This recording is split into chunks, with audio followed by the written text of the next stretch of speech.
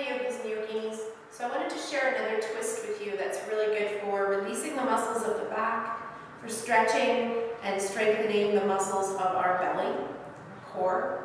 Also really good for detoxifying. So twist, squeeze your ascending and descending colon, and that can be really good for releasing the toxins. So make sure that you always drink a lot of water after practicing yoga, but especially if you've been doing any strong twists to really flush those toxins out. Now, depending on how tight you are in your back or in your chest or shoulders, you may not be able to get into this full twist, and there are modifications I can give you. So I'm going to try to give you the sort of standard twist, and then I'll give you modifications to make it easier, and also an option for those of you who are more open as well. So I'm going to start this by lying. You're going to stretch your arms straight out from your shoulders in a T with your palms up. And then just take a moment to hug your knees in towards your chest, giving your lower back a little stretch. And keeping the knees nice and close to you, releasing the arms again. So we're going to go ahead and I'll do the traditional one first, and then I'll give you the modifications. So keeping your ankles and your feet together, and if you can, you also want to keep the knees squeezing together. That's going to be a little more work for the belly. You're going to slowly, on an exhale, let your legs come over to the side.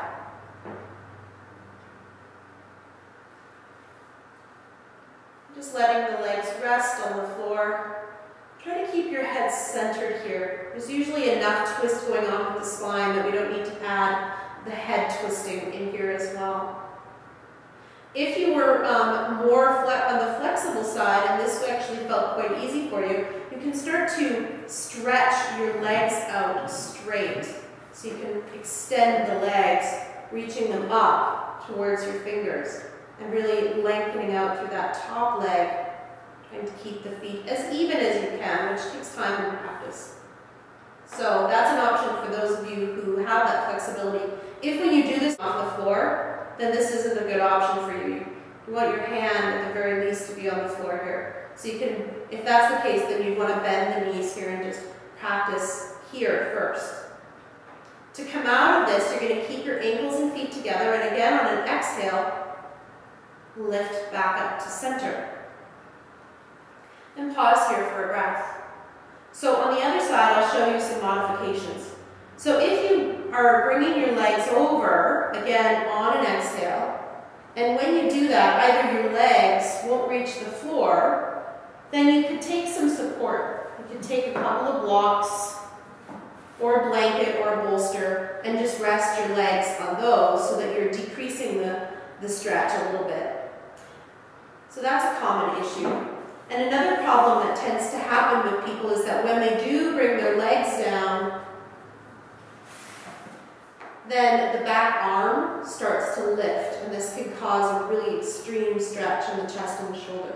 Now, feeling a gentle stretch through the chest and the shoulder, if your palm is down, if your hand is down on the floor, is actually normal, and it's one of the benefits here of this pose. But if you're getting an extreme stretch, or if the hand can't stay down, then either put some support underneath the legs so that you're not coming as deep, or you can bring your hand to your hip and then draw your elbow and your shoulder towards the floor, just softening that stretch through the chest and the shoulder. Some people find that actually just bringing the hand a little bit lower will soften that enough that they can work here, or perhaps you can bring your arms into cowboy surrender for some bodies. This will actually feel more comfortable here.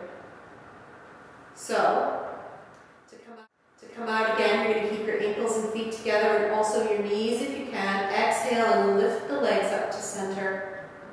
And then just bring your feet to the floor. Take a couple of moments here just resting before you roll yourself all the way over to your right side. Use your hand to push yourself up to having a seat. So that's a lying twist, or called stomach revolved posture. And again, it can be a bit of a strong twist for those of you who maybe are tighter in the back. So feel free to take those modifications if you need to. If you need to put something underneath your legs, or bring your hand to your hip. And for those of you who are quite open, you may be able to extend the legs out straight. So I hope that you found that helpful. If you are watching this on YouTube, take a moment to give me the thumbs up below and leave me a comment and hit the yellow subscription button. If you're watching this on my Facebook and you'd like to add a comment or a request, you can comment below the video. If you want to add a video request, click the discussions tab and leave me a posture that you maybe want to go over. If you have a spot that is constantly tight or sore on you, let me know and I can do some videos for that. Thank you. Namaste.